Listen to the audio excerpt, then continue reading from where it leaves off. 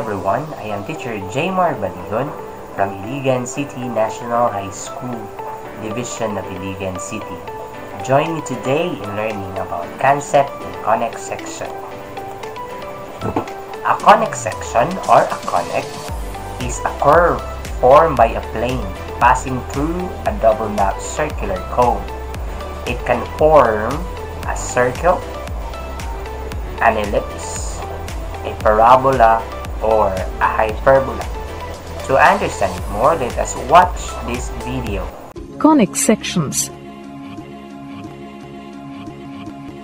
If a plane intersects a double right circular cone, we get two-dimensional curves of different types. These curves are called conic sections.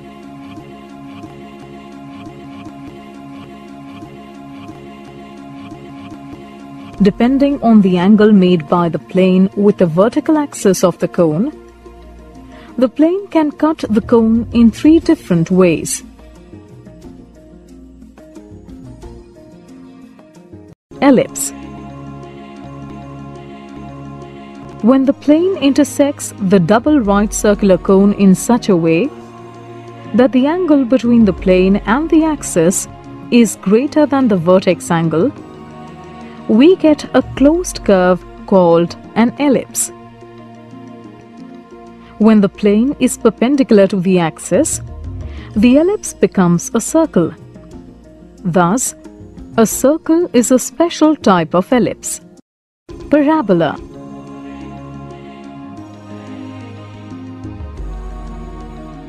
When the angle made by the plane to the vertical axis is exactly equal to the vertex angle, we get an open curve called a parabola at the intersecting surface of the cone.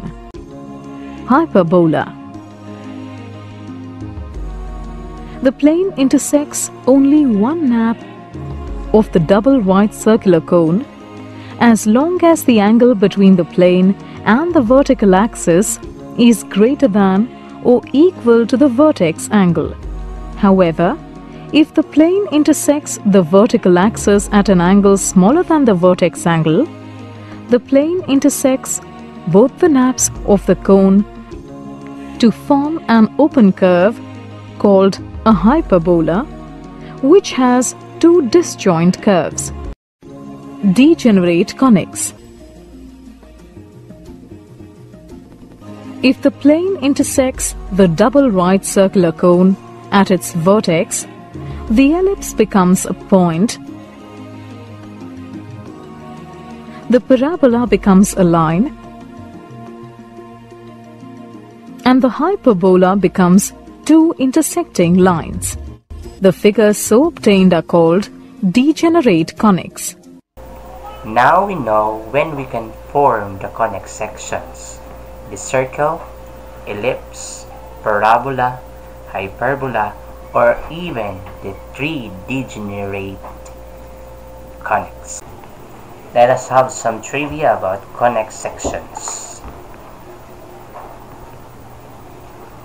The knowledge of conic sections can be traced back to the ancient Greece. Menaechmus is credited with the discovery of the conic sections around the years 360 to 350 before Christ was born.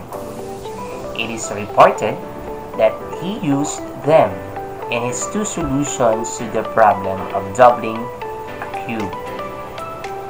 Menaechmus. So, there are four subtopics under conic sections. We have circle, parabola, ellipse, and hyperbola. So now, we are done in the introduction of the conic section. Let's proceed to circle. Circle. A circle is the set of all points in a plane equidistant from a fixed point. The fixed point is called the center, and the positive constant equal distance is called the radius of the circle. Say for example, we set the origin as our fixed point. if we get 2 points, say for example, we will have a point here, say point A. If we will measure this distance from the fixed point going to that point A, that distance between the fixed point and the point A should be constant, and that distance is called the radius. Say for example, we get another point, say here, so we will call this as point B.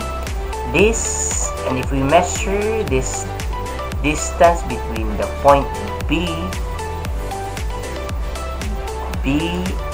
and the fixed point, this distance should be the same with this distance because that is the radius. And if we collect all of these points, say A, B, and there are infinitely many points, if we collect all of those points, then we can have a circle. Okay? Circle. So now we are done in the topic circle. Let us now proceed to the next topic, which is the parabola. A parabola is the set of points in a plane equidistant from a fixed point and a fixed line. The fixed point is called focus and the fixed line is called the directrix of the parabola. Say for example, we set this circle as our fixed point. Let's make it a little bit smaller to make it a fixed point. Say for example, we have this as our fixed point. Okay, and we will have this line as our fixed line.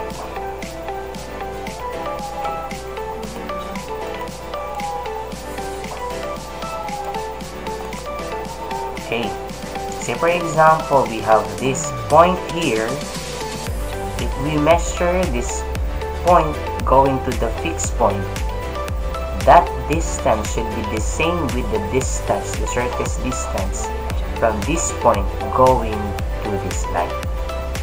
And if we collect all of those points, we can have a parabola. By the way, parabola can be opening up or opening down, or it can be opening to the left or opening to the right. But unfortunately, only opening up or down can be considered as a function. Parabola opening to the left or right is just a mere relation, because if we will be using the vertical line test, then it will cross your graph more than once. Parabola.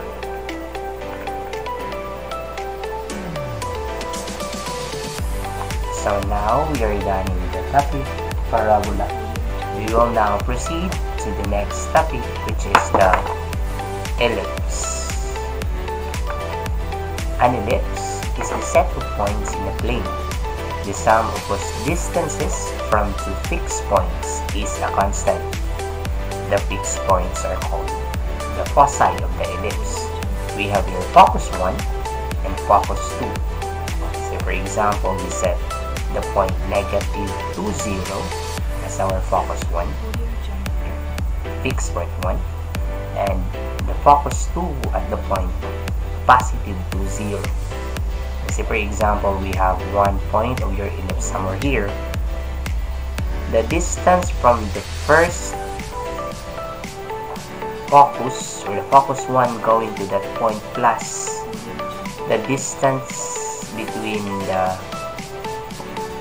point going to the second focus should be constant. What I mean constant, it means if we will have another point, say for example here, we will get this distance plus this distance should be the same with the sum of the distance from this point going to the two foci, and that is ellipse. And obviously ellipse is not a function. So now we are done in the topic ellipse. Lastly, we will be discussing about hyperbola. A hyperbola is the set of points in a plane. The absolute value of the difference of the distances from two fixed points is a constant. Say for example, we have two fixed points here, and we will get one point, this point.